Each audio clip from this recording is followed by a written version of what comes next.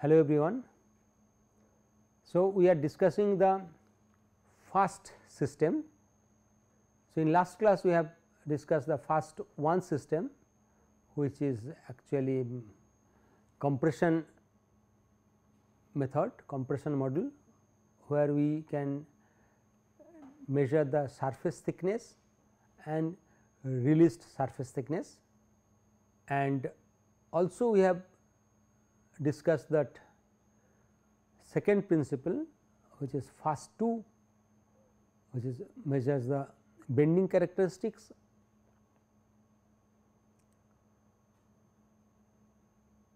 So, bending rigidity we can measure in that system,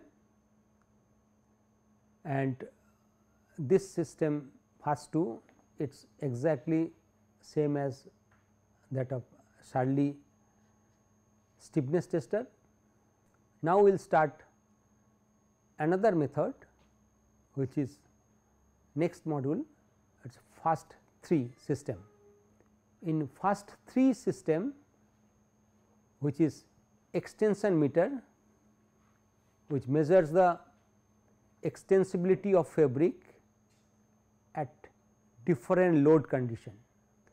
In addition to the extensibility, it also measures the shear rigidity by biased extension. The instrument is very simple, and the principle wise it is a simple. Here we measure the extensibility by standard load. We do not measure the increasing load condition. Some fixed load condition we measure the extensibility. It is capable of measuring the fabric extensibility in warp direction, that is, suppose this is the fabric, this is the length direction, warp direction, wave direction, and also in the bias direction. Bias direction, at different biased angle we can measure the extensibility, which will indirectly show the shear characteristics of fabric. The extensibility is measured at 3 different loads, at load 5 gram force per centimeter, which is known as E5, E20 at 20 gram force per centimeter, and E100, which is 100 gram force per centimeter. So, fabric extensibility, when it is combined with bending rigidity, which is used to calculate the formability of fabric, and the formability is a measure of fabric's ability to absorb the compression on its own plane without buckling. Suppose this is a fabric, we want to compress the fabric on its own plane without buckling, it will not buckle. That quality is known as the fabric formability, and which is calculated from the difference between E5 and E20. So, at the load 20 gram force per centimeter and at the load 5 gram force per centimeter, whatever extensibility we get, the difference is used to calculate the formability. E100 is a measure of fabric extensibility. So, that is the at 100 gram force per centimeter load, whatever value we get, that is expressed in terms of fabric extensibility. If the value is below say approximately 2%, then fabric will be difficult to extend during seam overfit. So, that actually will predict the sewability of fabric, and also E100 will actually give idea about the stretchability of the fabric at lower extension. So, this is the fixed jaw. Before loading we have the fabric dimension, and after loading is the fabric dimension, and that difference gives the fabric extension. It is a simple, by simple loading. Here we are not talking about the unloading, here we are not talking about the continuous increase in load. And first three system measure the shear rigidity also, and biased extension is converted to shear rigidity, which is directly related to the fabric looseness.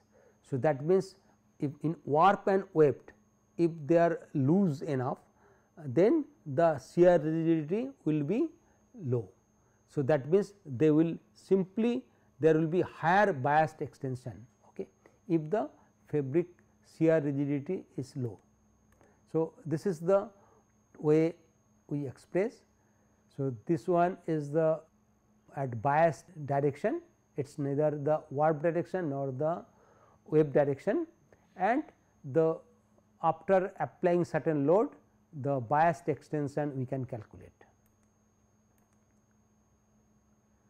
The shear rigidity below 30 Newton per meter, the fabric deforms so easily, it creates some problem. The problems will be, it may give problem in handling the problem, laying off during the stitching or during cutting operation and sewing operation. If it is above, it is very high, above 80 Newton per meter, then the fabric can be difficult to overfit. Okay. So, during the stitching operation, this gives idea of the shear characteristics. And last method is that first 4, which measures the relaxation shrinkage and hygral expansion, RS and hygral expansion. So, here the relaxation shrinkage is mainly due to the recovery of fabric structure which got strained during manufacturing. So, when the fabric is relaxed, the type of actual relaxation, type of shrinkage, it gives idea about the relaxation shrinkage. Okay. And very high relaxation shrinkage results in problem of the size of the garment, okay, change the garment dimension and puckering, like a fabric warp and weft. When we stitch together in certain stitching point, if the warp relaxation shrinkage is higher than the weft, then it will actually show as seam puckering. So, that creates problem. We must measure the relaxation shrinkage. So, this is the test method for measurement of relaxation shrinkage and hygral expansion. So, the hygral expansion, it gives idea about the expansion or contraction of the fabric due to swelling or deswelling of hygroscopic fiber. The hygral expansion may result in seam puckering, fabric waviness, buckling and overall poor garment appearance. So, we must measure the hygral expansion also. So, test here, it has got 3 distinct steps to complete the test. The protocol is that in step 1, the fabric specimen is first oven dried up to 0% moisture to measure its dry dimension L1.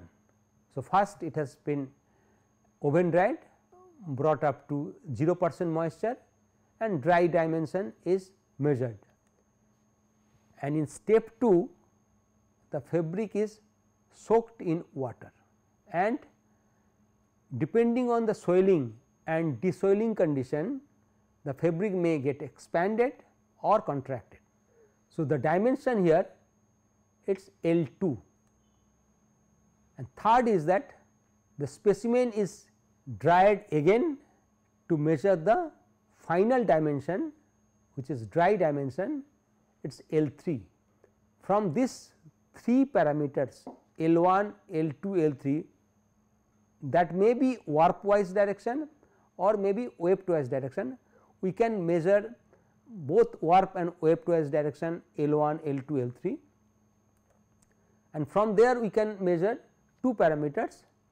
One is relaxation shrinkage L1 minus L3 by L1 multiplied by 100. That means, the initial dry condition and final dry condition, the difference between that divided by initial dry condition. So, that shows the relaxation shrinkage, and hygral expansion is nothing but that the difference between L2 and L3 divided by L3. So, that gives the hygral expansion, and this is the diagram which shows here the fabric is in initial stage, and once it is dried, oven drying, and this is the stage 1 step. After step 1 we get the value L1, and once it is soaked it gets expanded. It always it may not expand. For this example it is expanded, it may contract. Okay. Here it is after soaking it has become, dimension has become L2 due to the swelling of the structure, and then after drying, redrying, it has come back to L3. So, this L1 and L2, L3, this difference is it gives idea about the relaxation shrinkage once it is relaxed. So, after soaking and redrying it has been relaxed, and it gives the whatever the shrinkage, it is L3 L1 minus L3, that is actual shrinkage. So, it gives idea about the relaxation shrinkage, and hygral expansion it is L2 and L3, this difference it is a hygral expansion. So, from these 2 parameter we can get idea about the shape of the fabric and appearance of the fabric after stitching. So, as we have seen the first, the principles, the 4 methods, this gives a very simple approach of measurement, unlike the Kawabata system, which is a relatively complex system, okay, complex measurement of system and complex interpretation system. And first, although it is a simple system, but its interpretation gives a very nice information. Okay. The first system automatically plots the appropriate values and joins the various plotted points together to form a fabric. Okay. So, first control chart or fabric first fingerprint. So, fabric first control chart and or fabric first fingerprint, they are same. So, which is unique to each particular fabric. So, every fabric will get different fingerprints. Okay. We have different fingerprints, each value in the fingerprint has separate scale showing a graphical representation of the range of value in the appropriate unit. So, for different hygral expansion, extensibility, formability. So, this they have their different units in one fingerprint or one first control chart, we get all the parameter together. Also, each scale contains one or more shaded zone. These shaded zones actually shows the the extreme point or defect point. If the fingerprint falls into one of this shaded zone, a potential problem with the particular aspects of fabric, actually fabric performance influenced by the property is indicated. So, that actually if the fingerprint comes within that shaded zone, that will give us the indication that there will be some problem in the fabric characteristics. Now, this is the typical fingerprint. Here first it is showing the relaxation shrinkage RS, RS1 and RS2. 1 indicates the warp direction and 2 indicates the wave direction. Similarly, hygral expansion HE1, HE2, and this shaded zone means there is some problem. If the relaxation shrinkage is very low, that will create a fusing or pleating problem, and sizing problem will be there if it is very high. So, that if the value is in between, that means the fabric will not have that much problem. That means higher relaxation shrinkage will create sizing problem, that means after the fabric is made, after the garment is made, that will change the total size of the fabric. Similarly, formability F1, F2, warp direction, wave direction, extensibility it is E100 and E102, that means warp direction extensibility and wave direction extensibility. So, if the extensibility is very low, that means overfeed there will be problem, overfeed molding there will be problem, and if the extensibility is very high, then there will be check matching problem during laying up. So, for automatic laying up process where the large number of layers are being laid on the of a fabric, and if the fabric is single color, then there is no problem, but if the fabric is check type fabric, then check matching problem will be there due to the higher extensibility.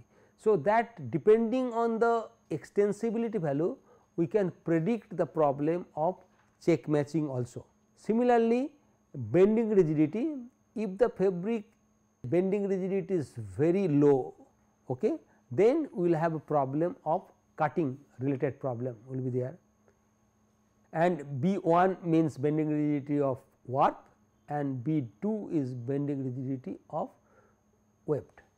Shear rigidity, you will have problem if the shear rigidity is low, then there will be laying up problem, and then if the shear rigidity is very high, then molding problem will be there. Okay.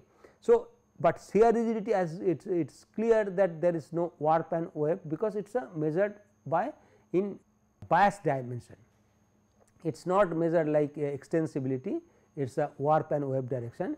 Here it is measured in bias direction, that is why shear rigidity it is only one direction.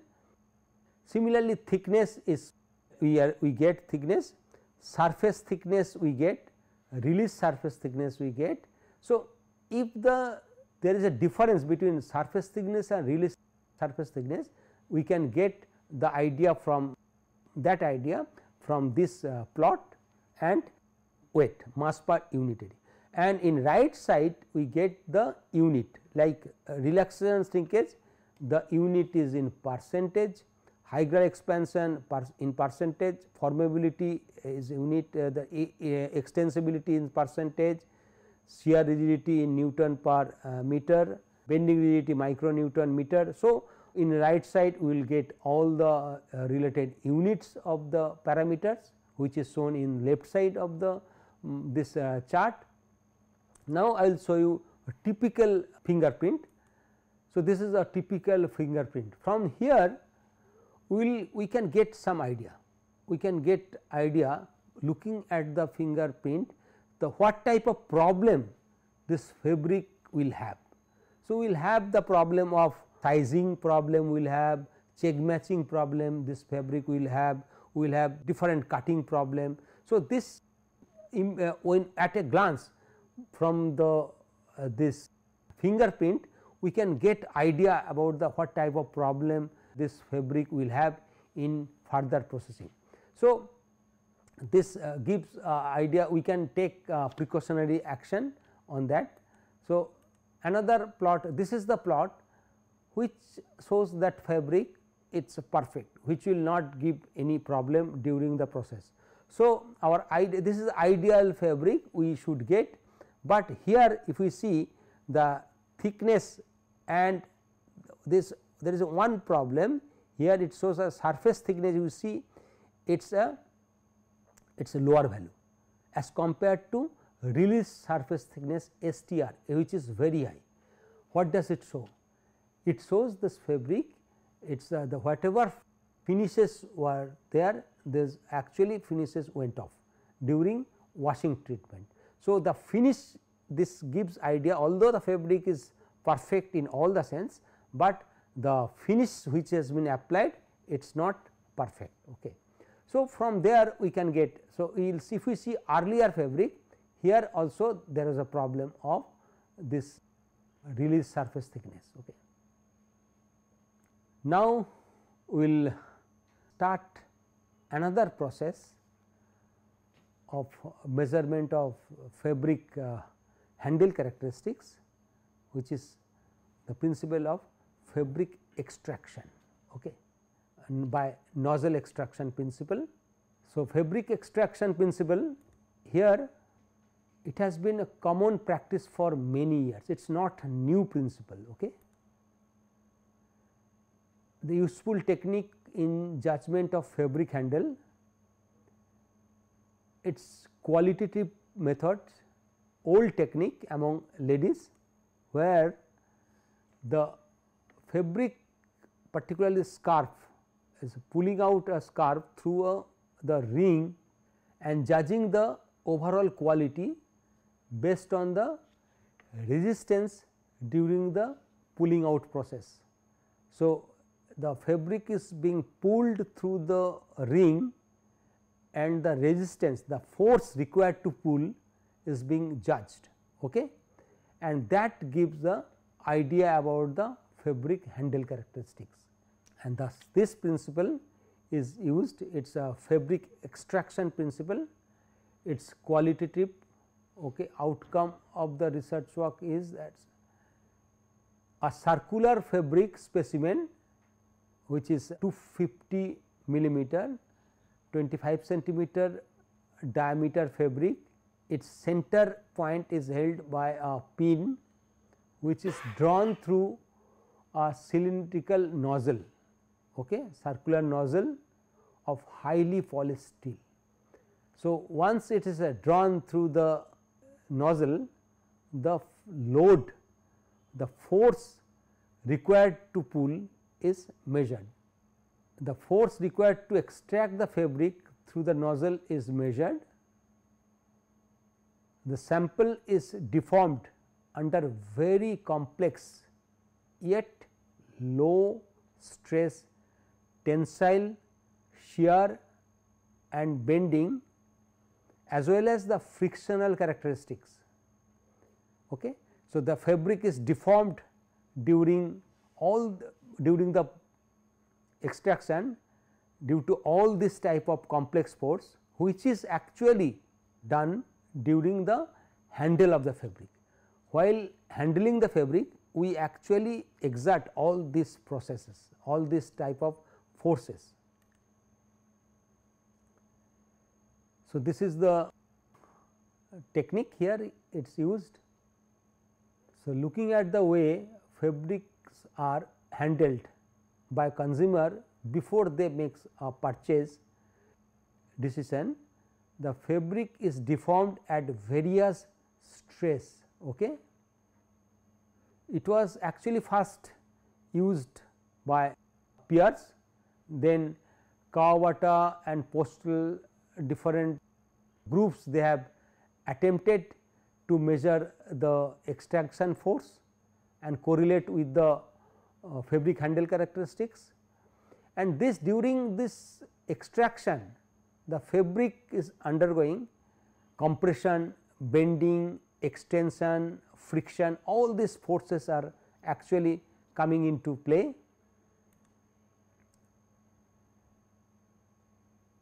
And this present approach, which is a simple and quick objective assessment of fabric fill, which is user friendly, anyone can handle, single test for a fabric fill value, we can get the fabric fill, entire fabric fill value by single test, unlike Kawabata or FAST, where we have to test a large number of testing, like in Kawabata 4 different modules and all these things.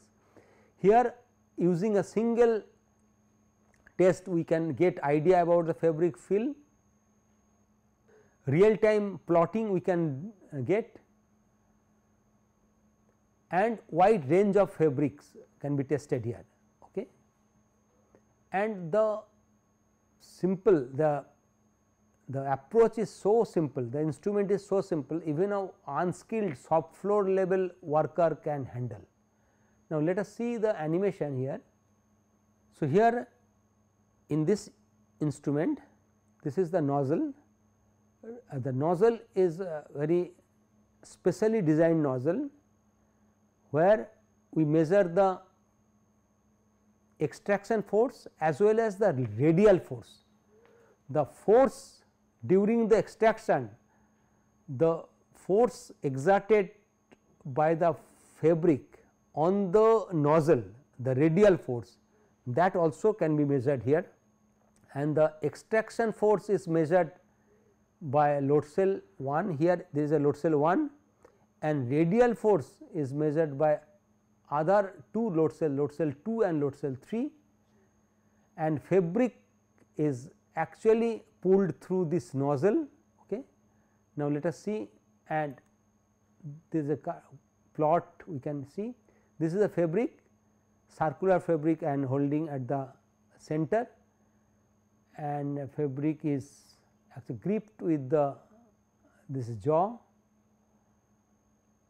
and now once we start, this crosshead will move up and the load will show. So, this is the crosshead is moving up, fabric is being extracted through the nozzle, and this is the load extraction curve. This is the extraction curve and these are the radial force. So, load cell 1, load cell 2, load cell 3. So, we get the plot, and using this plots, using this graphs, we can actually get the value of the fabric fill. And in our experiment, the research experiment which we have done, which shows very good correlation with the this fabric fill value which we obtained from the this instrument and with the subjective test. And the instrument is very cheap, small scale industries can afford. This is the nozzle, picture of the nozzle, and it is gripped at the center. So, it is a low complex stress is applied, which is non-linear in nature. This is the schematic diagram of the instrument, where it is a shaft, limit switch is there, load cell for the extraction force, load cell for radial forces, nozzle is there, okay, pin to hold the fabric. Okay. So, the purpose of this instrument is to measure the fabric fill objectively and eliminating the subjectivity completely. So, completely it eliminates the subjectivity. So, it does not actually depend on the perception of a person. To select the optimum fabric by comparing the fill. Suppose we have 10 fabrics of same variety, a fabric is actually a particular fabric is treated with 10 different finishes, and we have to pick the best fabric, optimum fabric. So, from by testing the fabrics with this instrument, quickly we can select the optimum fabric. To check the fabric fill after chemical or mechanical treatment. So, suppose we want to test whether the particular mechanical treatment or chemical finish improves its fill characteristics, that we can check quickly. It is a quick assessment and it is user friendly.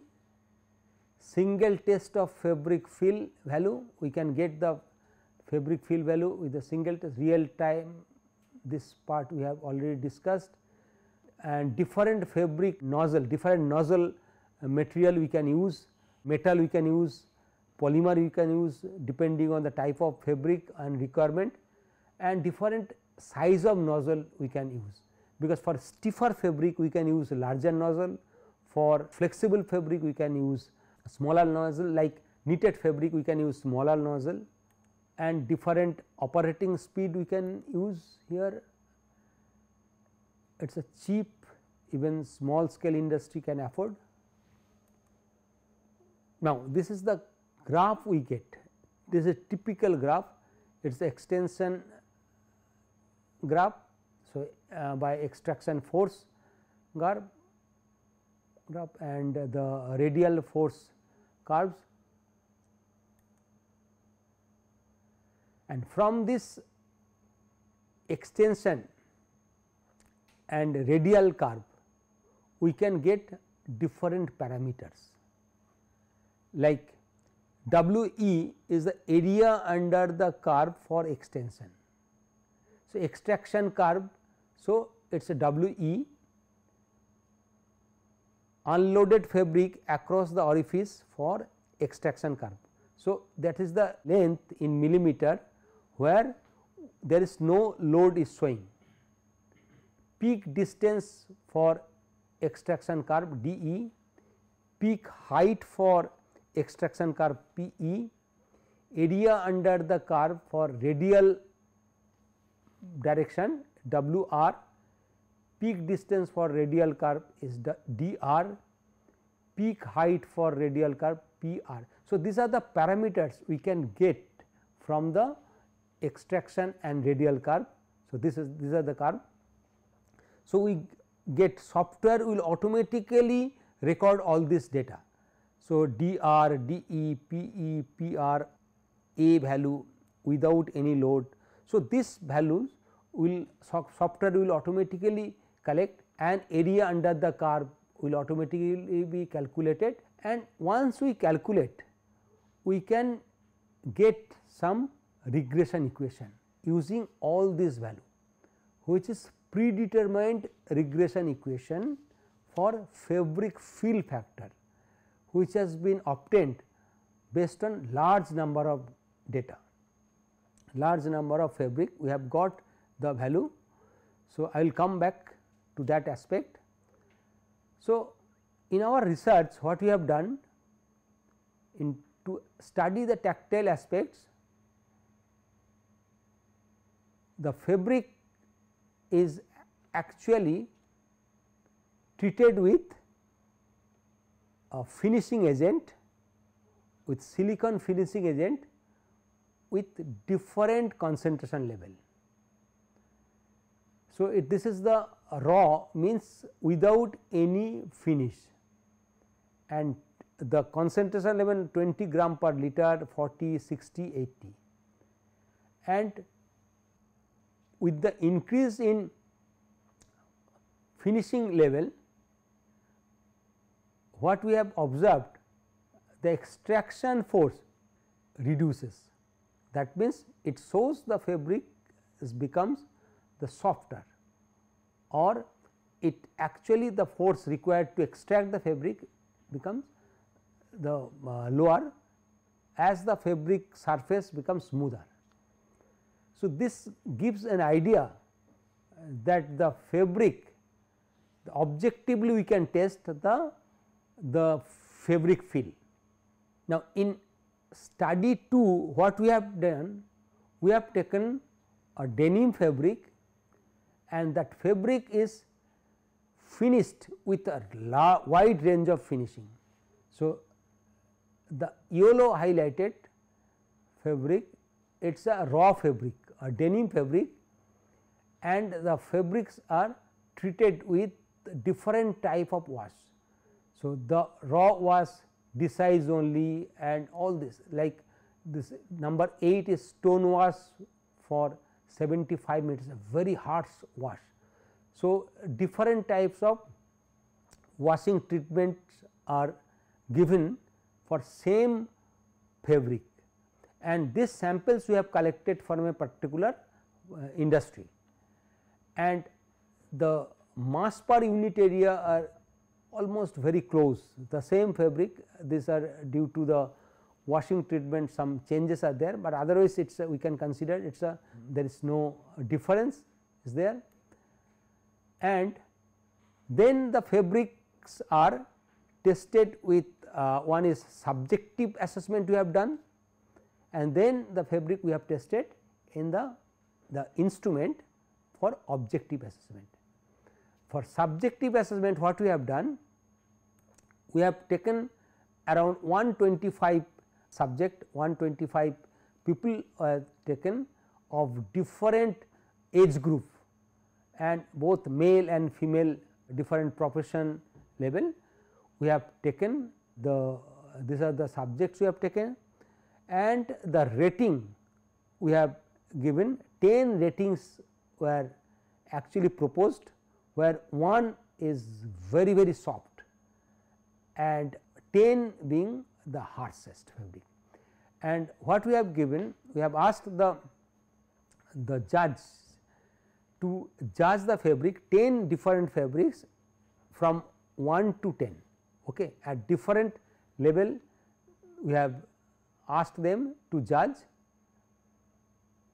and 123 assessors were there, and which shows the fabric, this fabric is fabric 10, which is unwashed fabric, which gives the maximum harshness, it is a 10 level, it is a harshest fabric, okay. And the softest quantity is the typically around 1, which is given by the sample 8. Sample 8 means the stone wash, very harsh treatment. So, that gives the idea about that unwashed untreated fabric gives the harshest fabric, and the stone wash gives the, and this trend is almost same, this trends are almost same for all the fabrics, all the this assessors, okay. So, they have given the assessment, and then what we have done, we have taken this same fabrics to the instrument, and we have measured the fabric fill factor. This is the using this regression equation, okay, and where this PE, WE, DR, PR, A, these values we have obtained from the extraction curve, extraction and radial curve, we have got these values. And what we have got, interestingly, we have got very good correlation, with subjective and calculated fill factor. Subjective assessment of fabric fill and calculated fill factor, we have got the correlation coefficient is around 0.977, we have got the correlation.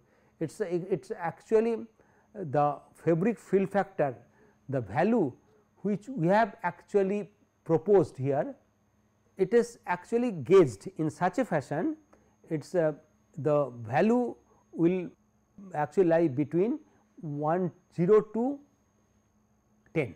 Okay. So, it is basically it is between 1 to 10, within that range it is lying. So, and our the subjective assessment was also between 1 to 10. So, that is how we have got very good correlation. And also what we have tried, why this complex equation, can we actually use the peak extraction force, the peak value of the extraction force with the subjective assessment. We tried to get the correlation, but we found that this is not giving the good correlation. That means, it is not only the peak force which is important, in addition to the peak force there are other parameters which we can extract from the extraction and radial curve.